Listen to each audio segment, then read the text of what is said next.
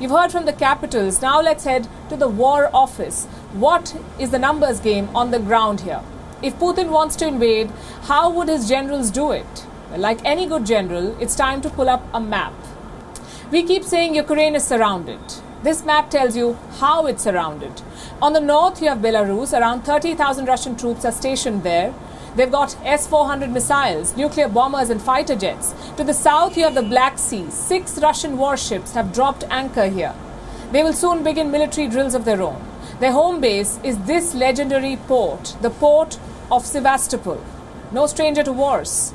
During the Second World War, this port withstood bombing by the Germans. It's getting battle-ready again. Finally, to the east, you have the separatist zone. Around 15,000 pro-Russian insurgents are camping here. Beyond them is the Russian border. And this is where the big numbers are deployed. Around 100,000 Russian soldiers ready and waiting for orders. They've got armored vehicles, they've got tanks, artillery guns, even field hospitals and blood supplies. Now you've seen the map.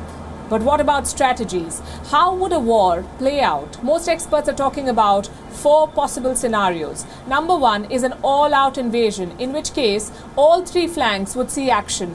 Troops would move in from Belarus, warships would engage from the south, but the serious fighting will most likely happen in eastern Ukraine.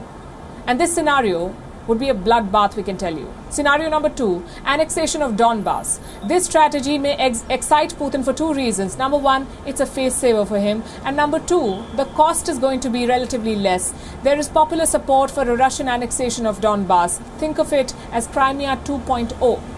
There will be sanctions, yes, and no official recognition. Having said that, a lot depends on Volodymyr Zelensky. He is determined to defend every inch of Ukraine, in which case regions don't really matter, Kiev or Donbass. Zelensky will have to fight the Russians. Scenario number 3, a tactical victory. Attack, destroy and leave.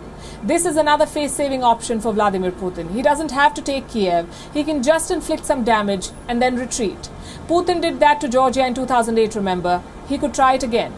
But 2 things will make him rethink. Number 1, Ukraine's army is more lethal than Georgia's. And number 2, the attack in 2008 did not temper Georgia's pro-Western tilt. So if Putin attacks this time, he could push Ukraine further towards NATO. Scenario number 4, unconventional attack. This could mean cyber warfare, something that Russia has invested millions on already. Russian hackers could shut off the internet or target security establishments in Ukraine. There would be sanctions, but no losses really. Another option is to step up insurgency in eastern Ukraine, deploy more foreign fighters, train more insurgents, give them more weapons. Again, in this scenario, Putin can cut his losses. Of course, there is a 5th option. Diplomacy shines through. The West and Russia reach some sort of a deal, and Russian troops withdraw from the border.